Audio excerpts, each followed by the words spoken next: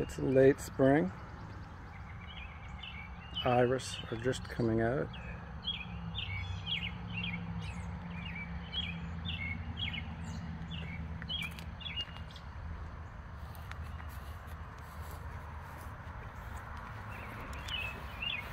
And the native white dogwoods are done, and Cherokee Brave is done. But here's a more rare variety called Stellar dogwood, now in full bloom when the others have gone past. In the back is Ohio Buckeye,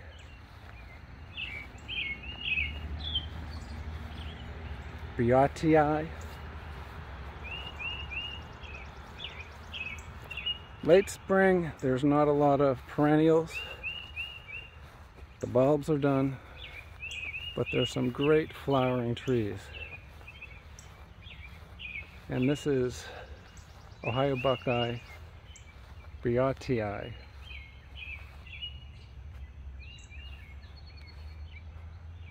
Looks like a tree covered in pink gumdrops.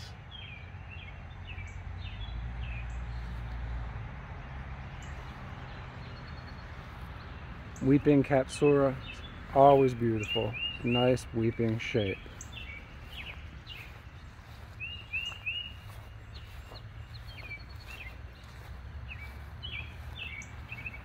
Weeping Copper Beech.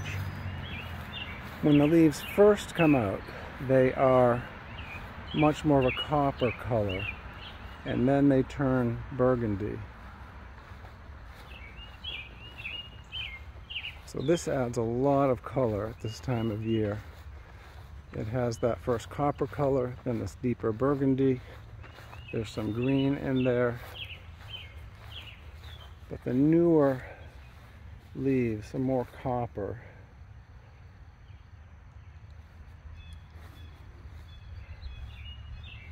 Very unique color.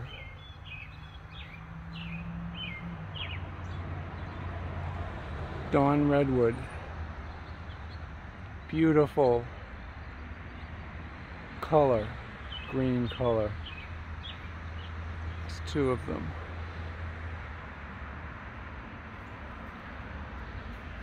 And another Ohio Buckeye, Ph.D.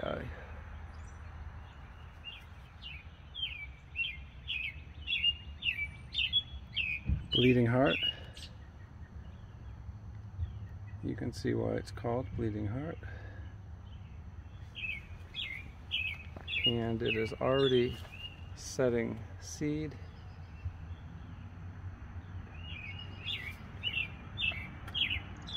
It does produce seedlings, but I would not call it invasive. It is short-rooted, easy to control, and many of the seedlings revert back to all white. So you might want to select the ones with more color, or if you like white, you can keep some of the white seedlings.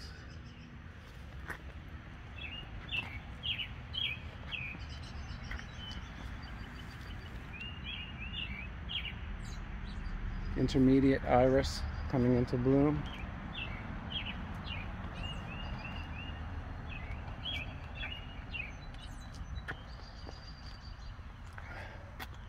Looks like a mix of two kinds of perennial geraniums.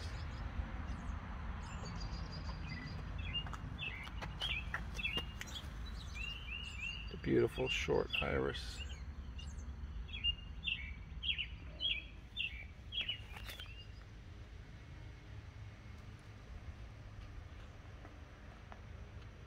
And also blooming now is Cheonanthus, Chinese fringe tree. Cheonanthus snowflower, anthus meaning flower.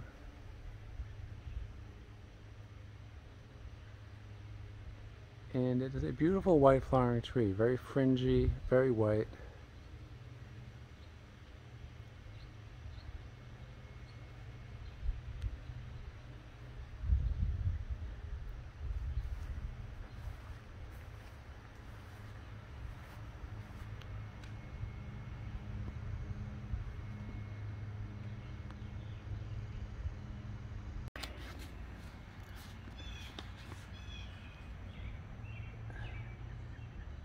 The money plant is blooming. It's a biennial. So it grows leaves, just foliage the first year, and then it flowers in the second. Tall iris, it's an early one. This is cranberry starting to bloom.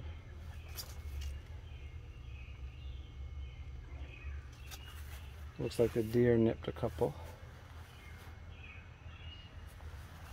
But this cranberry, you can divide. And that's about 5 feet, 4.5 feet tall. Dramatic plant. Then you have the hostas.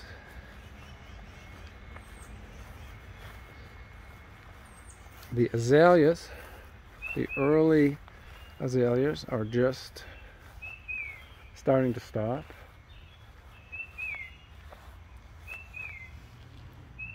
Perennial geraniums. These will bloom on and off all summer. Easy to grow, not invasive. Perennial geraniums. Small flowers, but bright fluorescent colors.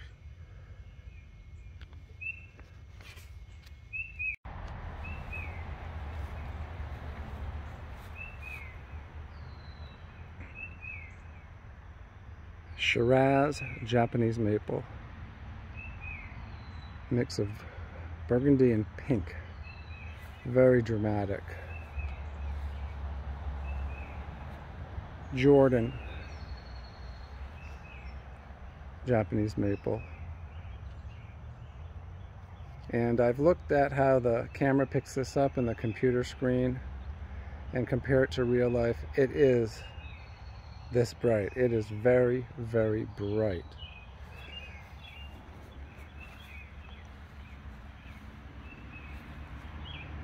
Sum and Substance hosta, getting some morning sun, but it's mostly under that Asian pear, Korean giant. For most of the summer, it does great there. And a late azalea. This one was getting too much shade, so I moved it here, so it's small. Beautiful color.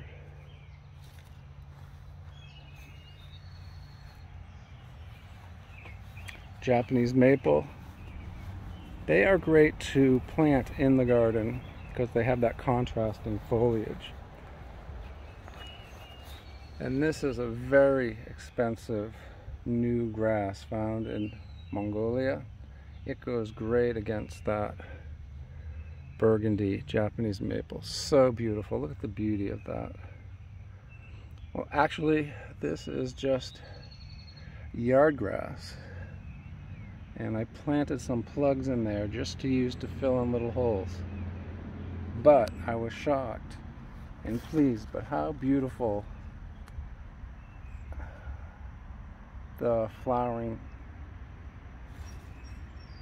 parts are. Not seeds yet,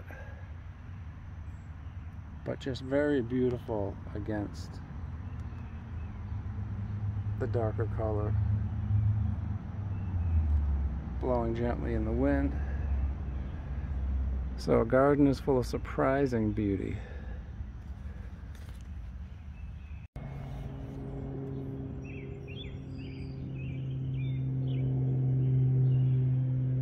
This is Key West.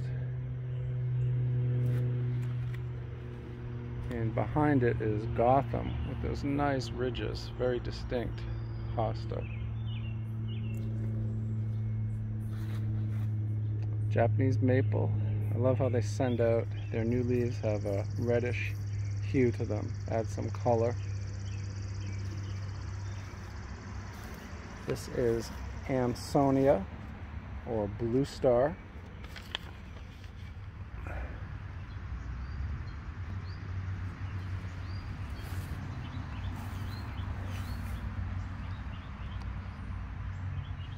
This is Catmint, blooming in late spring. Will bloom most of the summer, especially if you cut it back.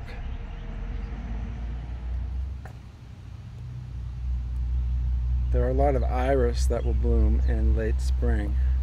Some of them are already past. It's June now.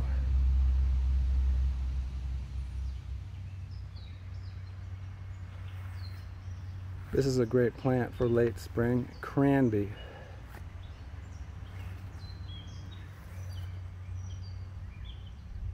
Grows up like rhubarb and flowers like rhubarb.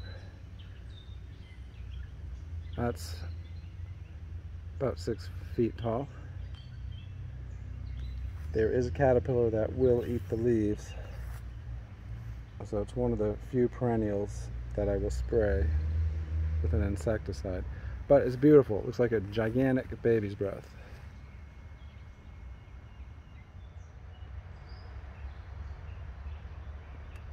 And in late spring we have goat's beard.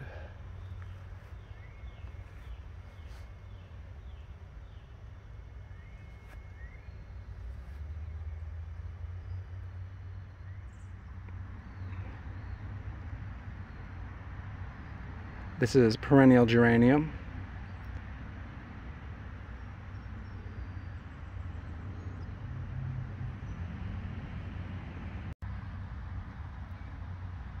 This is another perennial geranium, Biocovo, or Biocovo.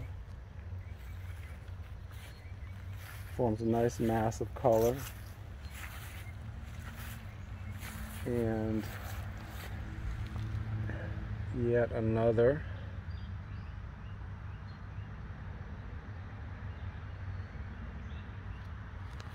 And even another. They increase, but I would not call them invasive. Also in late spring we have the last of the peonies.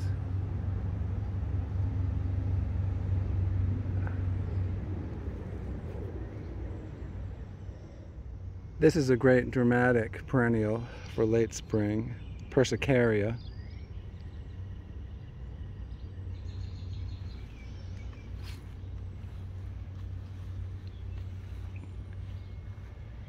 I have found the red variety of Persicaria was a magnet for Japanese beetles, but this one seems more immune to that. And in the background here, another perennial geranium. I think this variety is called Wargrave Pink. And Baptisia is starting. And in the background, the first Hemerocallis, early bird orangeade.